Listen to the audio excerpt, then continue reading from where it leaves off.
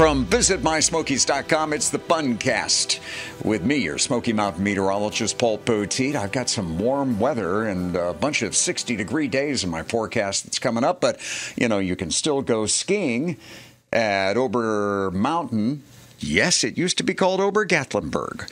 We have a recent travel tips story, by the way, in our travel tips section about the many changes that are going on at Ober Mountain, improvements to the restaurants.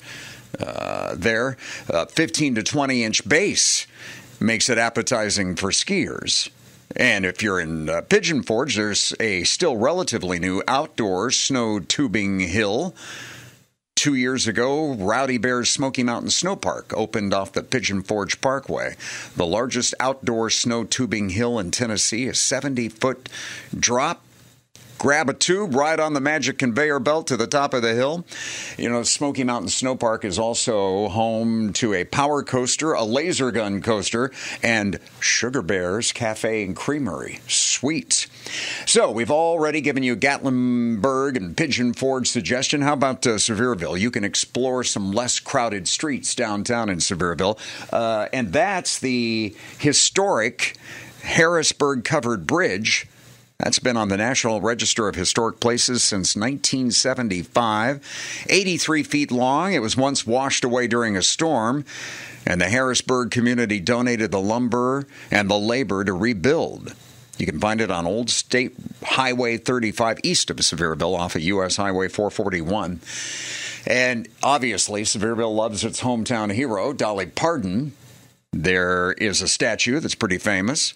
There's also a beautiful butterfly mural inspired by Dolly, about 16 feet high, 20 feet across.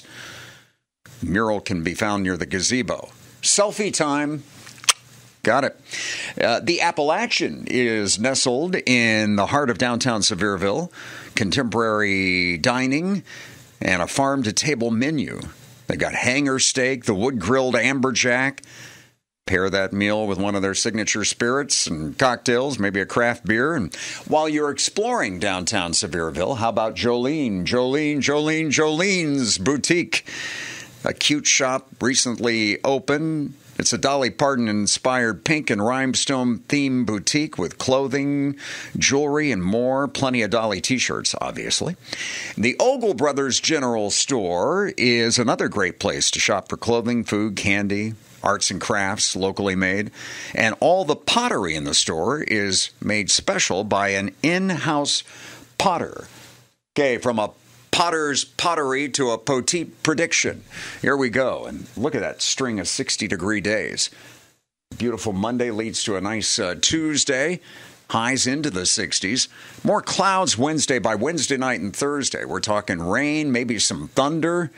66 on Thursday. It's probably going to be pretty breezy Thursday into Friday morning. And then we're okay, I think, by Friday afternoon. On Saturday, we'll have to watch for some snow showers around. We may have a couple of inches of accumulation once you get into the higher elevations. So keep an eye out for Saturday and just be ready to adjust, although it looks like the temperatures run right back up to the 50s with sunshine on Sunday. And I'll be right back soon with another update from visitmysmokies.com.